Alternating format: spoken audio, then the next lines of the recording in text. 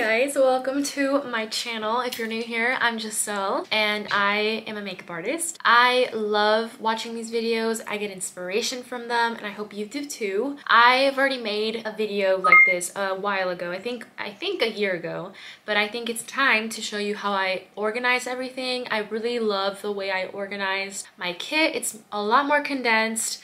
I actually depotted a lot of my foundations, my powders, because it took a lot of space, and as a makeup artist, y'all know it hurts your back. You're carrying a lot of things to venues, so try to condense your kit if you haven't already. That's my #1 tip. I'm actually in my studio, and when I don't have jobs here, I have to take a chair, a light, and a table sometimes, because you never know if the venue has a designated area or a vanity for you. I always take it, and then if I don't see somewhere where I can lay out my kit, I'll take it out of the car and I have my own space. So let's get started because this video is going to be a little long, so come with me. If you're enjoying this video, give it a thumbs up and don't forget to subscribe to my channel. Okay, so like I was saying, this black table, I actually mentioned it in the other video. This is the same one. I actually have two, so one's in there, one's here. And I like that it's foldable. It is pretty long, but it's perfect. Like, it's not too long where you're like taking one for a picnic for a family of 10, but it's perfect for you to lay out your stuff because we take a lot of stuff with us. And I got it from Walmart. And then the chair, I can't really say where exactly, but I'm pretty sure my mom bought it off of Amazon, if I'm correct. It was a present. Definitely recommend you getting your own chair, guys, because you cannot be hovering over your clients. It's just super unprofessional if you're all up in your face like that at that angle, and it hurts your back. So keep in mind that your body is your equipment, it's your tool. So you got to take care of it in the long run because you're going to be old and your bones are going to be hurting because you were standing like all awkwardly on your client. As for my light, I use the Glamcore light. I don't have it with me at my studio actually because I have this light with me and then I have different lights in my room. I use the other one when I'm like going to jobs. I'll put a picture on the screen so you can see it. It's definitely not cheap, but it's such a great investment. I actually got mine as a birthday gift, so maybe you can get one for your birthday or a Christmas present, something like that. Just saying, it's a great investment. Don't forget your light. As a makeup artist, it really shows your work if you have great lighting. If you have great lighting, your work's gonna look a lot better on Instagram and people are gonna wanna hire you. Okay, so this is what I carry with me when it comes to like my makeup bags. So I typically, in this little plastic baggie, I put my palettes in here, and my palettes would go in this bag. This bag is also from Amazon. I got it a long time ago actually for my cosmetology school kit. I would keep like my blow dryers, my hair curling irons, and everything in here. Now I use it because it's really easy to roll things, so I'll put my eyeshadows in here, but I don't have any eyeshadows right now, so I'm just gonna shove that in there. So keep in mind my eyeshadows will be in here, and then I keep a portable little collapsible trash can. Definitely buy this if you haven't already. It keeps your area clean because your trash will go in this little bucket and it collapses so it doesn't take up that much space. I will leave everything in the description box below so you can buy the same things as me. And here I keep an extra bag just in case, like extra sponges, extra touch-up kits, extra anything literally, just in case if I get extra clients. And then the last thing I keep in this little thing is a Sally Hansen airbrush. This is just in case if someone gets like a really ugly sunburn and I need to cover up their sunburn with something like this on their chest or shoulders. And I like this bag a lot because it has like side pockets, so I'll keep like plastic bags, a water bottle for me if I forget my Stanley cup. And then over here I have a first aid kit with medicine. I have eye solution because I wear contacts, and just for anyone, I have an extension cord in here. And I also keep my towels in here. I also throw in this bag that has all of my lip products. I definitely recommend to have your lip products in this bag just because, let me show you how it's organized. I got this idea from Asia. She's a makeup artist here in Alabama, and it really helps to see what you have. So the lip liners I keep all on this little pamphlet thing, and then everything else will go in here. And I also limit myself to lip liners because I love makeup, but sometimes I'm like, okay, I don't need any more lip liners. I don't have any more space. But look, I actually made space for one more. I used one up, so now I can buy an extra one. But most of the time, a lot of my clients always ask for nudes or like light pinky nudes. So that's what I have a majority of, but I do have like random dark lip liners and reds and berries, but I love this thing. Also from Amazon. This is also from Amazon, and I recommend it because I keep all of my dirty brushes in here. So it's just a little brush carrier, and I like to keep it in the corner when I'm working. This is also a great investment for your brushes, guys. Like, it really makes a difference. I like how big it is. It's the extra large. This one is super big because I wanted to store all my makeup brushes. And in here, I also carry my setting sprays. At the moment, I'm using the one size on Till Dawn. It's literally waterproof. I've noticed that it does make your skin look a little bit more matte. So if you have a client who sweats a lot and is super oily, you should spray this on them. I love my Charlotte Tilbury setting spray. This is never gonna leave my kit. And then in here I also have the Scandinavia bridal spray in this little container. Here I have eye brushes and brows. So I keep them in here because they're smaller brushes and I don't want them to be like all lost in here. So I keep them in this little plastic container. This is actually from Amazon. This came with a pack of artist brushes. These, I think, I'm pretty sure, came with these brushes, and I just kept the plastic to keep all the other brushes. So all these are like my eye brushes, and all these are face brushes. And then in this back pocket, I keep my business cards back here. I like how it has that feature. And then on this side, I keep all my eyeliners and brow pomades, so that stays on this side. In the front, I keep all of my little metal palettes, bowls, finger palette, and some tissues as well. And then on this side, I have scissors and a bunch of eyelash glue and a little pencil sharpener as well. Oh, and then in the back pocket, I leave this little treat for me in case I don't eat. It's a Kind bar. As you know, we never really eat as makeup artists, which is really bad. Now with the fun stuff, this is the Reliable extra large bag. I used to carry two. I used to carry this extra large and then a large one, but I finally got it to just one bag. So let me show you.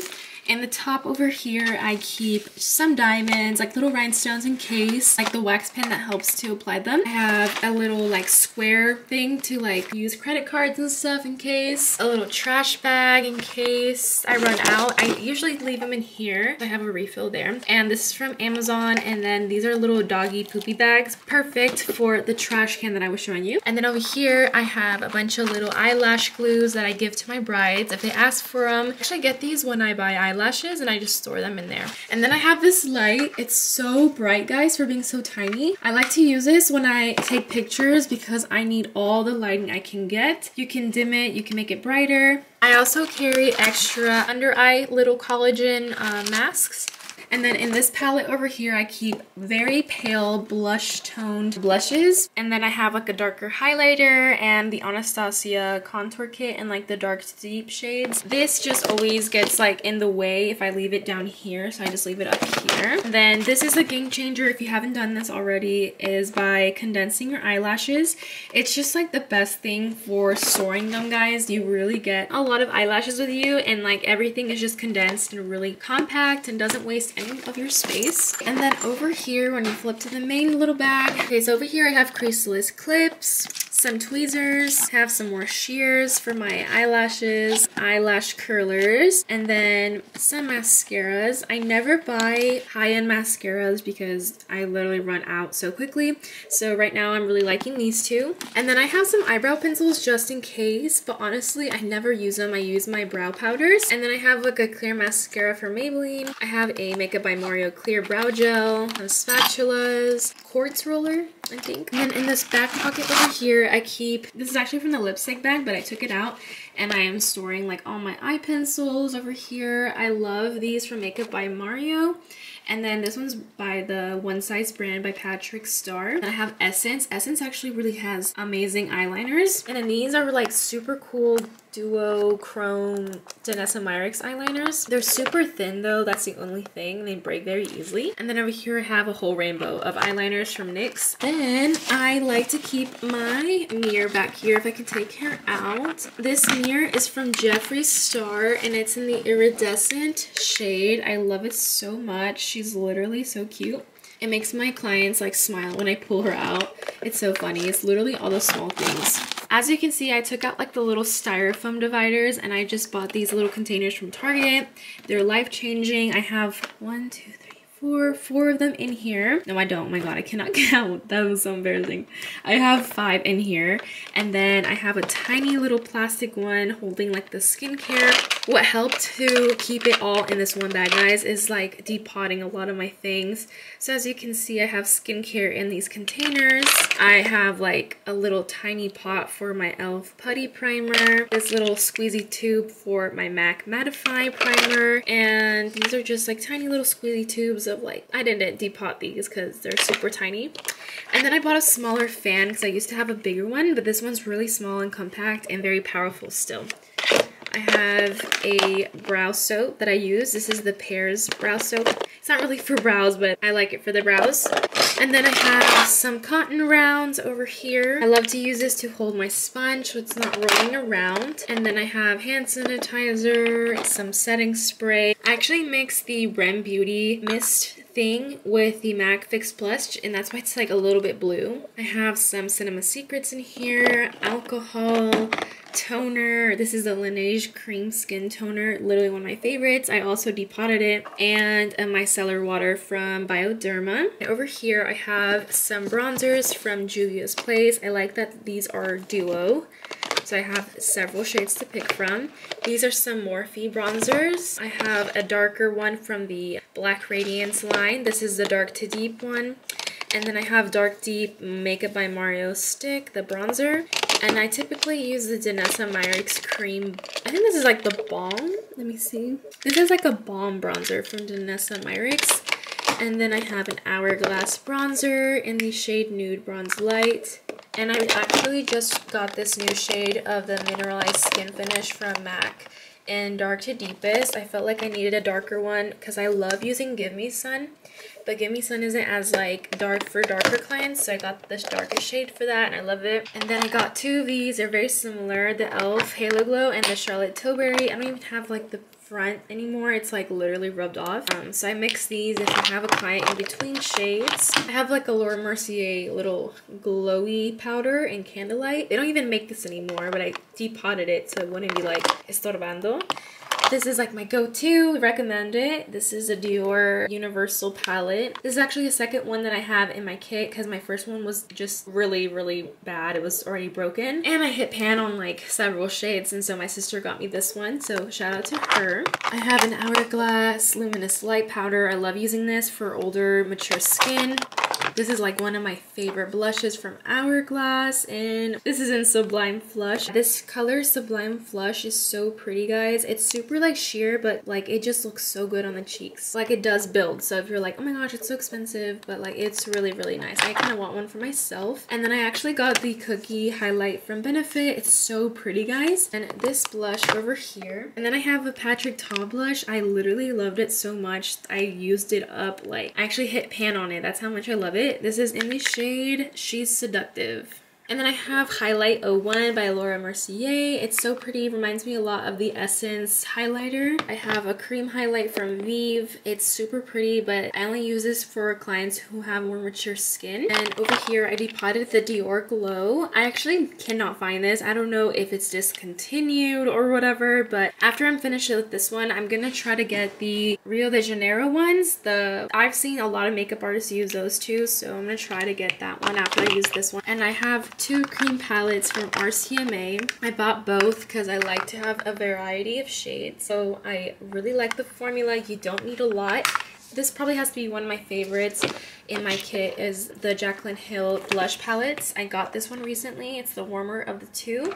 Having blush palettes just really condenses your kit, and look at those shades. They're so pretty. I also like to label a lot of my stuff because it helps to see what I'm reaching for.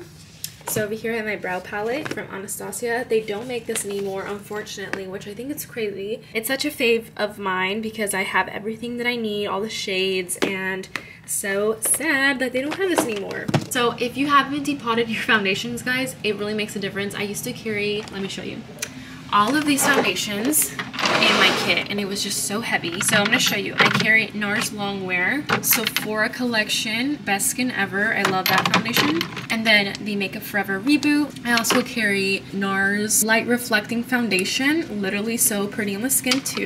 All my foundations are more like medium coverage. I don't ever buy full coverage foundations. Also, one of my faves is the Giorgio Armani Luminous Silk. Love, love, love. And last but not least, L'Oreal Infallible Fresh Wear. I started using this foundation and then I started building my way up to higher end foundations. If you're looking for a good one to buy at the drugstore, L'Oreal always has amazing foundations. So that's what I have in here, and I did label them. And these bottles have been a lifesaver. I love how they're like, let me see, they're like a push and you have to twist. And the tip is just so precise. It's not messy, and it helps to not spill a lot of the product onto the palette. I noticed that I do save a lot of my foundation because before I would be really like, I wouldn't be careful and I would just drop too much, but this is perfect. I love these so much. And then I also do carry Face Atelier. I have 3 shades. I have 0, plus plus, shade 2, and then I have negative or -0. And then I have some primers. So I have some NYX glitter glue and the P. Louise. I have another P. Louise in here. Just look at the bottom. I have 3 shades. So I think I carry, this is 0.5, and then shade 2 I use a lot. This is shade 5. And then over here, this is also a game changer. Putting on your powders in these little tiny containers. So I have By Terry Colorless Powder. I have Huda Canufa. I have Givenchy's Rose Powder in here, a Laura Mercier Medium to Deep, and then I have Huda's Pound Cake back there. And look how condensed that is. Like before, it would just take up so much space. If I put all of these powders in here in their original packaging, it would probably fill up this one square. So look at that space that I made. And then I carry these powders from One Size. I only keep 3 shades. I feel like that's enough for me because I honestly use it just to set their eyes after concealing their lids. For concealer, I use One Size. I also use Too Faced Born This Way Sculpting Concealer, one of my go-tos. This one is also very, very pretty. This is Dior's Forever Skin Corrector. And I also really like the e.l.f. Hydrating Concealers. Last but not least, I carry these 2 color correctors, one from Charlotte Tilbury. This is the shade 1. And I also carry this like orangey one from Black Radiance. Oh, I forgot to show you that I also carry this Bobbi Brown Mini Face Base. This is amazing. It smells so good, and all my clients, every time I put it on them, they're like, oh my gosh, it smells so good. It smells kind of like fresh, and like it just smells really good, like a spa. But yeah, pretty much that's all of it in here. Let me know if you have any questions, or if you're like wondering where I got it from, if I didn't mention it. But I'm gonna try to put as much of the things that I mentioned down below so you guys can click on the link and just buy it. Okay guys, I hope y'all enjoyed seeing my kit. If you liked the video, remember, give it a thumbs up, let me know, and I will see you in the next one.